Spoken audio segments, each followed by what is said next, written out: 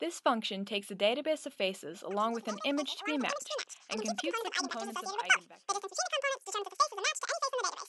Okay, so there's a lot of math involved, but don't worry, we'll go through all of it. The concept itself is rather simple. Let's start at the beginning.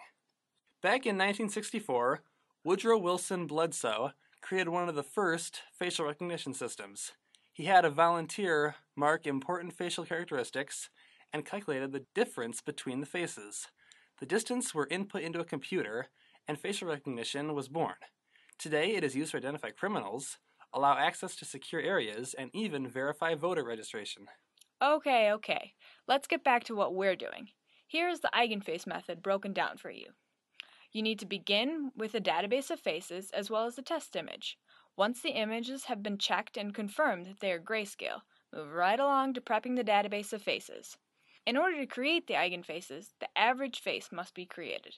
This is done by averaging each of the database images pixel by pixel. Each database image subtracts the average image from it. This leaves a matrix of database faces, which each face shows the unique difference between it and the average face.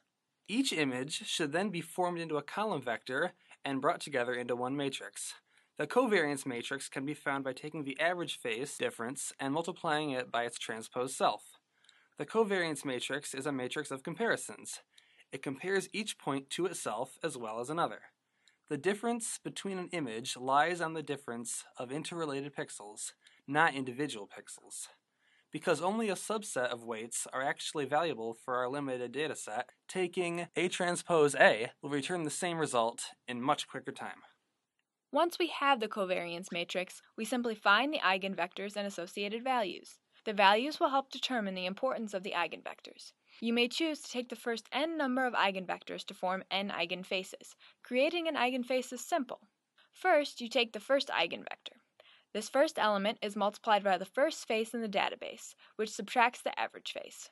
Then you take the second element and multiply it by that second face minus the average face, so on and so forth until you have completed all the calculations. Then, each plane is added together to form the eigenface. You can repeat this n times for n eigenfaces. Now that we have the eigenfaces, it gets a bit more complex. The idea from here is to project the face we're trying to match onto each of the n eigenfaces, to find the weights of each image that make up the image. This approach means that the eigenfaces can also be used for reconstruction, as you can see here. Don't worry, we'll go through the steps carefully. The equation itself is rather simple. Now that we have the eigenfaces, average face, and the face to be matched, we simply plug and chug. The weights of the eigenfaces can be found by taking the projection or taking the transpose of each of the eigenfaces and multiplying it by the subject minus the average face. Make sure to subtract the average face. Not doing so will render decreased accuracy in results. You will then be left with n weights. In order to classify if something is a match, the last complex step comes into play. We need to compare the projection of the database faces with the projection of the matching face. So we do the same steps as the matching face, but with each of the database images, and we will store each of these column vector of weights into a matrix called weight space. To find a match, we are looking at the Euclidean distance between each weight. To find this, we copy the match face weights into a matrix, the same dimension of weight space.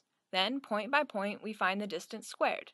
The total distance is given by the sum along the columns. In reality, the actual distance is the square root of the sum, but the smallest square root is also the smallest squared. At this point, most of the math is complete. All that is left now is deciding if the face is a match. In order to do this, you simply set a threshold of distance. If the match is below the threshold distance, it is considered a match.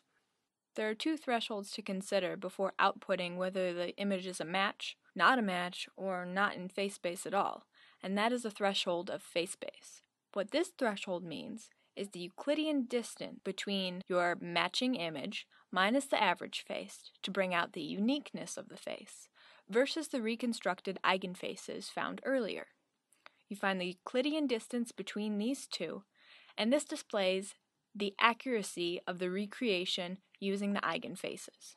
If this is below a certain threshold, then you consider this match face in face space. For our purposes, we use the value of 2 times 10 to the 12th as the threshold for our program. If the value was less than that, the face would be considered in face space. If it was greater, it would not. The second threshold to consider is the quality of the match between the eigenweights from the database image that's the best match and the eigenweights from your matching image. We chose a threshold of 2 times 10 to the 15th. If it was lower than this, we considered it a match. If it was greater, we did not consider it a match from our database. Based on the results we gathered from our test samples, the program is about 60% accurate. On average, it was able to detect 6 of the 10 images as a match. This accuracy decreased significantly if the subject's face was distorted, as in turned, rotated, or deformed. With real-world images, the accuracy also decreased significantly. Although the number of correct matches after first choice match decreased, the first choice match did remain correct, assuming a normally taken photograph. In addition to face matching, our program also does face detection. One important thing to note before we begin talking about face detection is that in this program, we can't account for the scale factor of faces in an image, since all the faces in our given database are the same size. Therefore, all new images used in these examples have been resized so that the faces that exist in them are the same size as the faces in our database. So remember how an input image has a Euclidean distance from each database image that showed how good of a match it was? Well, a good way to compare one image's facial characteristics with that of another image is to find the average of these distances.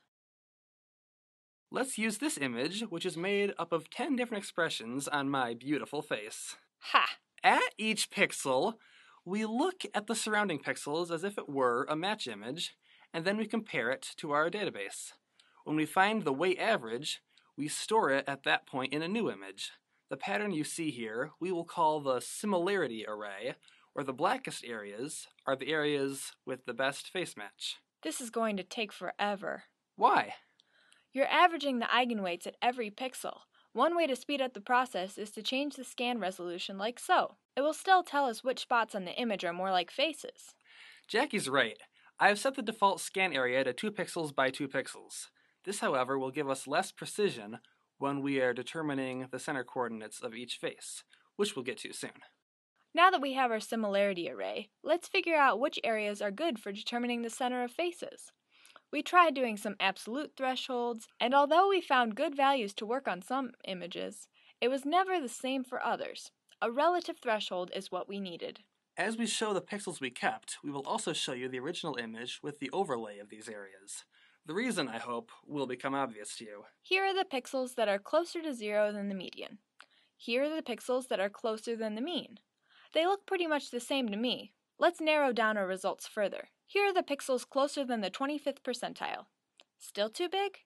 Here's the 10th percentile, the 5th percentile, the 2nd percentile. This is looking really good. But by the time we get to the 1st percentile, some faces are no longer good enough, particularly the rotated faces. No surprises there. Now, we have several lines of code that separate each clump of pixels into neighborhoods. This is complicated, and there's no need to get into it now. Suffice to say, we look for breaks in a string of coordinates. Also, when we isolate neighborhoods, we neglect the ones that are touching the edge. For some reason, clumps like to form there. For each neighborhood, we look at the x and y values of each coordinate, and then we average them to find the center coordinates. Then we crop out an image from each center point so it's the size of the images in our database. Then, just for fun, we see how close it is to the other faces.